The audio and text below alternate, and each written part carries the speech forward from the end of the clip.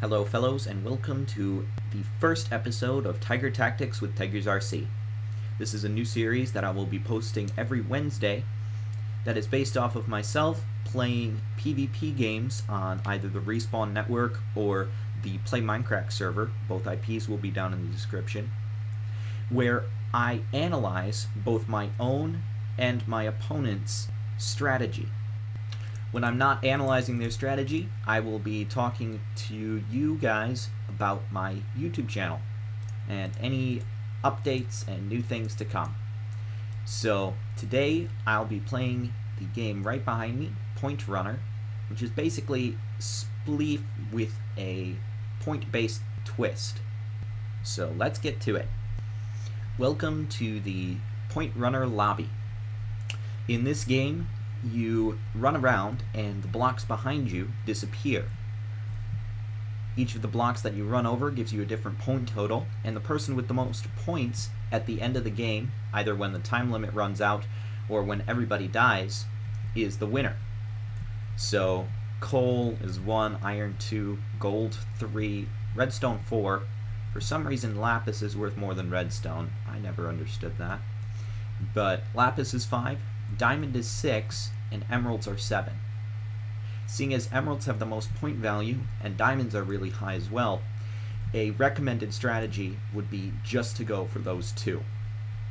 So let's actually join a game.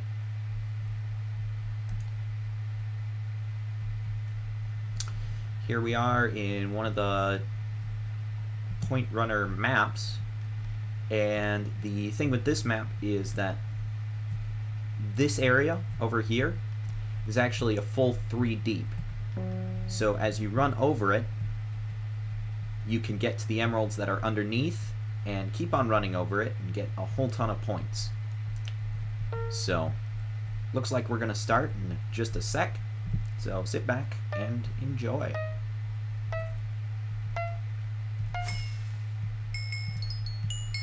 Alright, so I'm gonna start off in these corners, running over all the diamonds. You can see that that gives me a ton of points on the right side.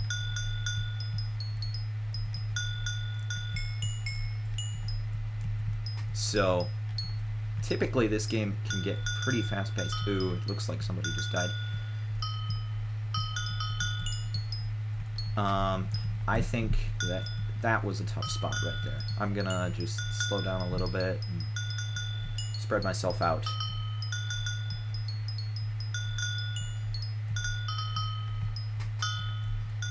Alright, here we are. This is another corner.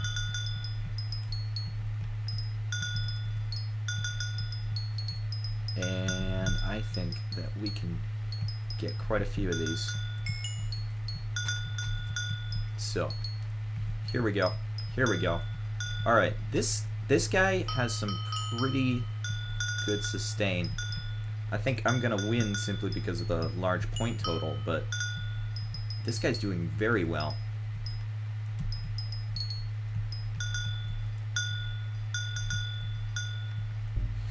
Looks like he died. I don't want to keep everybody waiting and angry at me, so I'm gonna die too. It's always nice if you die when everybody's done. Okay, so this is Point Runner. Here we are in another map. So while I play this one, I think that I'll talk a little bit more about some of the other series. Obviously this one I'm going to analyze everybody's play style. For instance, running right at each other like that is probably not a good idea. But I'm also going to try to publish quite a few other series. Yep, there I go. Just this guy left. Let's see if he can get up to my point total. Probably. I'm going to try to publish quite a few more series. A grand total of 5 series, including this one, that each focus on a different type of game. 4 of them that are in Minecraft and 1 of them that is not. So, first off, I'm going to make a Minecraft Let's Play. If you haven't seen it already, I published a trailer for this Minecraft Let's Play that is pretty cool. I must say, I woke up one morning and had an idea and went with it, and it worked out great. So, the Minecraft Let's Play has me pretty excited, seeing as I will be doing quite a bit of technical Minecraft and magnificently over redstone using builds. Stuff like ridiculously efficient mob farms, as well as maybe even an in-game calculator of some sort. But not only am I going to be making magnificent redstone builds that are really big, I will also be making some really awesome architectural builds, stuff that looks really good. So hopefully that will turn out really well. No! Alright, there I go. Let's see if this guy can catch up. Nope, looks not. Okay.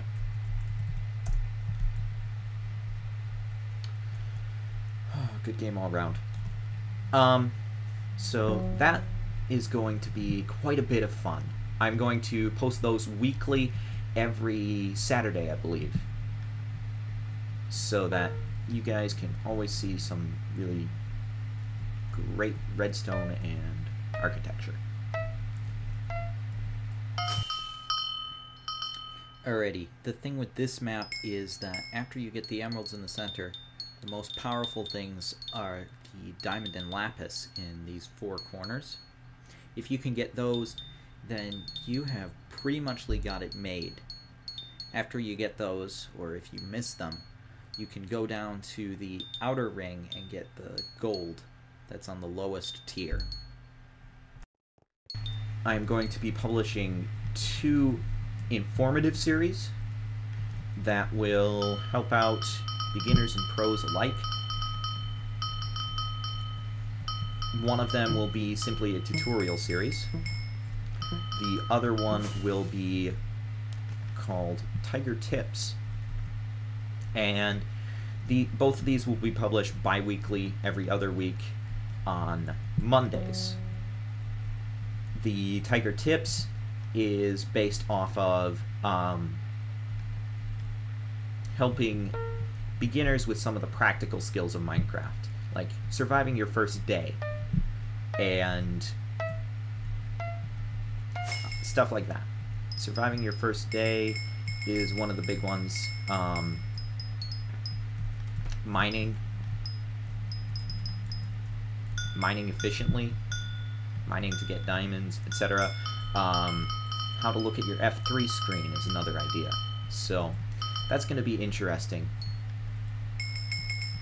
If you guys have any ideas for either of those 2 series, tutorials or tips, I would be deeply obliged. Post it down in the comments and I'll take a look, see what I can do.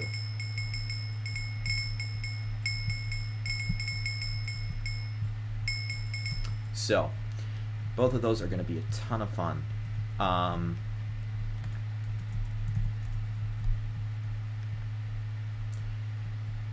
And the last series, probably one of the more unique, at least for a Minecraft channel, seeing as it isn't Minecraft, is a Cube World Let's Play. If you haven't heard of Cube World, I'll post some links down in the description to a great trailer for it, as well as the Cube World website. The game is voxel-based like Minecraft, but instead of based off of collecting resources and building... Wow, that was a quick game. Instead of based off of collecting resources and building, it's based off of RPG-style gameplay. So its PvP mechanisms are a lot better than Minecraft's in general. However, it's still an alpha instead of an actual release, so there are still some rough edges to the game, and so yeah. But check it out. It's a ton of fun to play, and I'd highly recommend it.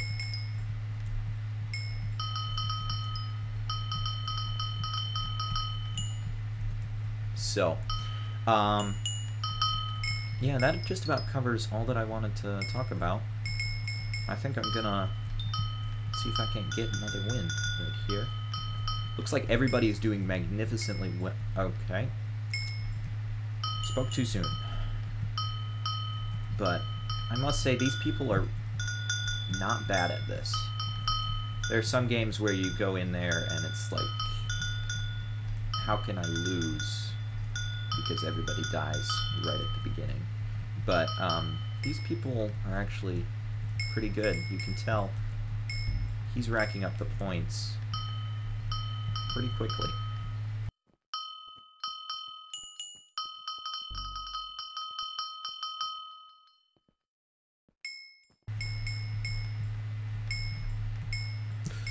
That was close. That was a close one. Alright, this is getting pretty tense. Yep, there we go. Wow, that was a good game. Congratulations, mister. You did really well. Alright, here we are. This one, a lot of people find annoying because you start on these diamond blocks, you have to run, jump, and then this jump gets a lot of people. It's like 2.5 blocks over and 1 block up, so it's not too bad. But it is not easy. And then what you really want to do is just get those emeralds. I derped up there. That was actually just because of a lag spike, I think. But you want to get the emeralds by running around this outer edge and not go into the middle, because once you go into the middle, it's not any points in here, and it doesn't work. So, anyway, that was fun, guys. Hope to see you next time. I think I'll be playing some Gold Rush next time, so stay tuned for that. And thank you so much for watching, fellows. So until next time, so